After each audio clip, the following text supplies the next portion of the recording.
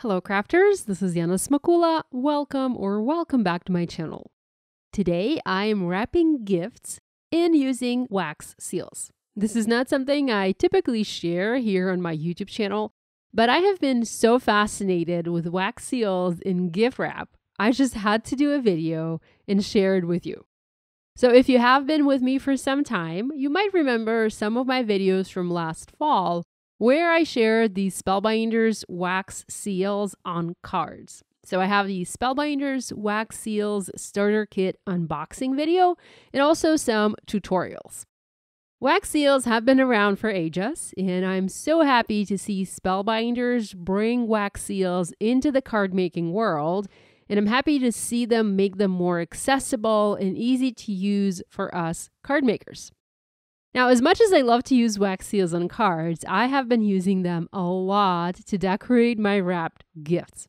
In this video, I'm sharing my wax seals gift wrap process. I'm using my Christmas gift wrapping paper, but I turned it outside out, and I'm just using the craft side of this paper as that's what I like the most. I have found I prefer craft wrapping the most when I'm using wax seals. Now, this type of wrap seems to go best with wax seals concept. If you want to do something else, I think you could easily use solid color wrapping paper. Maybe try to avoid using busy patterns as that would distract from the wax seal. So you just want to wrap your gift using something simple, maybe solid color wrapping paper or wrapping paper with a minimal print. With the gift wrapped, I can begin picking my decor. Here I have a selection of dried flowers. I bought these from a local gift shop. Now you can also make your own dried flowers by picking flowers in the wild and drying them. I have had some success with that this summer. But you can also purchase a lot of the different dried flowers, and you can also purchase them in all sorts of different colors, as these types of flowers can be artificially colored. Here, some of my flowers are artificially colored. For example, that red and yellow. The dried flowers I got from the store come on a long stem as they are intended for a bouquet or a vase, but I don't need the stem this long, so I'm just trimming these stems using scissors. Now, I like the process of picking flowers for my gift. There's just something so soothing about it. I have selected 3 different pieces. Now, I don't know the names of these flowers, so I wouldn't be able to name them. I think they look amazing when combined together. Now, I particularly like the color combination of these. I've added a piece of yellow tape to temporarily secure my flowers in place. So I made sure the piece of tape is small and it would be hidden under the wax seal that I'll add on top. I will not be removing this tape. It will sit there permanently holding the flowers, and then I'll pour the wax over it. So in the end, you will not be able to see the tape, but I do add a little piece of this tape to hold the flowers for now. Now, you can hold the flowers with your fingers, but I find that these dried flowers, they're not flat like die cuts. They're a little bit dimensional and they move around quite a lot. And if I do not tack them down, they might move in position in an odd way once I pour my wax. And I won't be able to fix that, once the wax is poured. So it is just better to tack them before putting the wax on top. Now, I wasn't sure which color wax I wanted to use for this gift. I wanted to play around, so I first went with red color and pearlescent white. I didn't quite like that in the end, so you'll see me change the wax color later.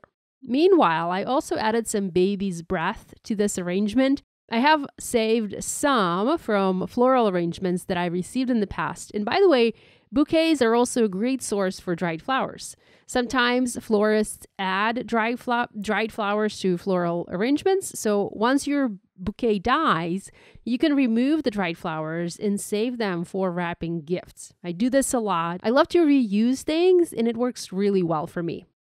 So I added a branch of baby's breath to this gift, and I'm also tying a piece of twine here. This will create the illusion that twine is holding the flowers in place.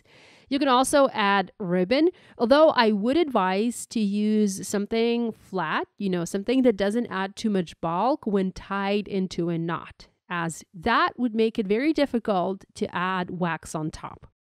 I decided to go with green wax for this. This is from Spellbinders in color green. It is very beautiful, very sophisticated green. It has a little bit of pearlescent shine to it. So this color wax has a bit of depth and dimension to it. You know, it's not flat. It's very pretty. I'm using 5 wax beads here. Typically, I go with 4 or 3 beads if I'm making a seal for a card or a tag. But if I'm pouring wax over something dimensional, such as flower stems or die cuts or twine, I like to use more wax, and I pour it slower as if to first level the surface and then add another layer of wax to do the actual stamp pressing. Now, I also taped the end of the twine. It was getting in the way. I did this temporary. I just taped it to get it out of my way so that it did not interfere with me pouring the wax. And now I'm ready to pour. As I pour, you can see that the wax does not form a circle, as it typically does on paper. That's because I have all of the extra stuff here, and that stuff prevents wax from flowing naturally. So I'm being mindful about where and how I pour it. And with the wax poured, I then use my seal stamp and I press it into the hot wax.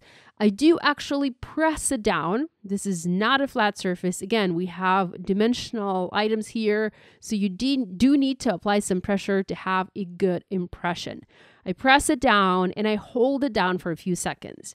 I then wait for another minute or so to let the wax cool before I remove the stamp. And voila!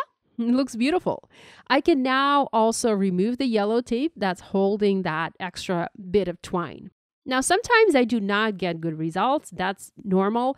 The stamp might not stamp perfectly, or I might not have enough wax, or something else. Things just happen. So I re-pour another layer of the same color wax on top. You can see I have my bead warmer off to the side, and I had actually started melting some more green wax there. This was just in case this didn't work the way I had hoped, but it did, so I'm glad. Okay, one final step is to add a highlight. I'm using a Deco Color pen from Marvi Uchida for this. This pen is absolutely perfect for this kind of task, as it has a little chisel nib to add color to the raised sections of the seal, and I'm just highlighting those raised sections in gold. Now, sometimes this pen bleeds more than I would like. In that case, I just take it off to a scrap piece of paper. I get the ink off the pen and I continue my highlighting. And here's a look at my finished gift wrap. I absolutely love it. I feel tempted to give more gifts now, and my friends have particularly enjoyed the wax seals wrapping that I have been spoiling them with. Well, I hope you enjoyed this video. Let me know in the comments, what do you think? Is this something you will try? Would you like to receive a gift wrapped like this? Don't be shy. Leave your ideas and feedback in the comments below. Thanks so much for spending time with me today. Love you guys, and I'll see you next time.